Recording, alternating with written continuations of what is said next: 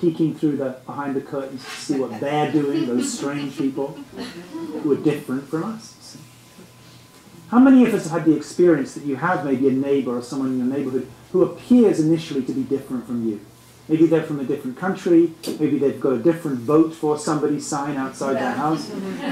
That alone can create feeling they're very different from me. Maybe they're drive a different kind of car. And then something happens, maybe there's some, I don't know what it is, something happens that causes you to actually walk across the street and meet those people. And you sit down together and you discover that they're not nearly as different from you as you thought. Who's had that experience when you actually meet? Who's had that across political boundaries? That you have one political belief and you meet someone from another who has a strongly different political belief, but when you actually get to meet, you realize it's the same awareness, just channeling in a slightly different direction. Not so many hands went up for that one. And that's going a little far. Now, wait a minute.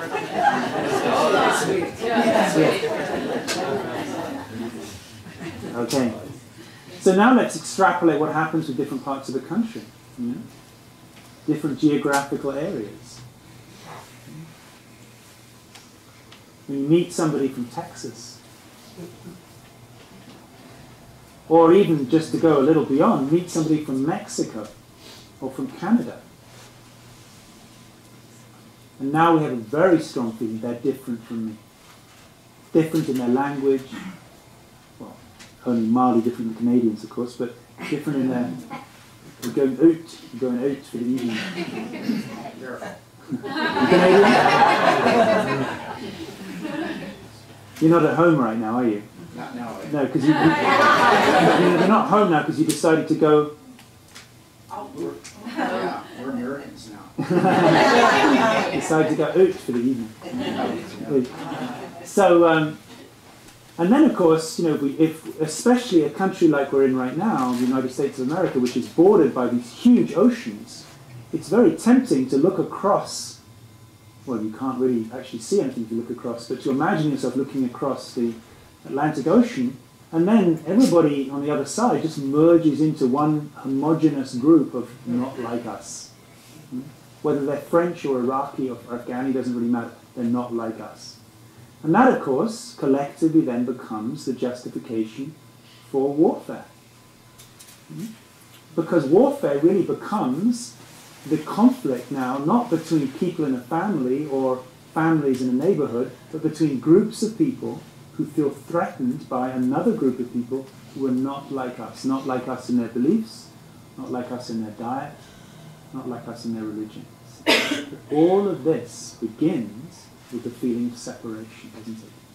All of this begins with the unquestioned assumption that the source of thought, the source of feeling, that which is experiencing this moment is different in me than it is in the other. You see what I mean? And we enact that at all different levels. That way of experiencing reality also affects the way that we deal with our planet. At this point, I'm feeling a little bit hypocritical to be drinking my water from a plastic bottle. Please excuse me, and I will bring a refillable container next time. But you see, the way that we treat our planet is also generated out of the feeling of separation, isn't it? The feeling that me and the planet are separate.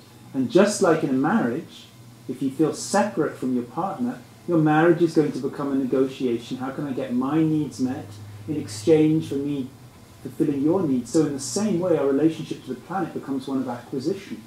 How can I get what I need from the earth? And maybe give back what I need in some way, but it's a transaction.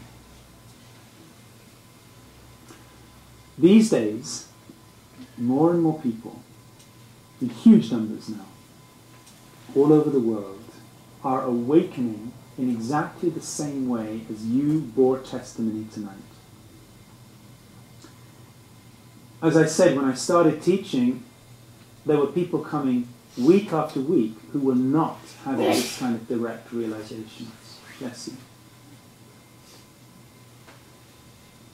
Maybe then I would teach a 1 week course, a 1 week intensive, and bless you again. And sometime towards the end of a 1 week course, somebody would have a huge firework and say, wow, there's nobody here, whoa. But 2 days later, back in the doghouse. You know?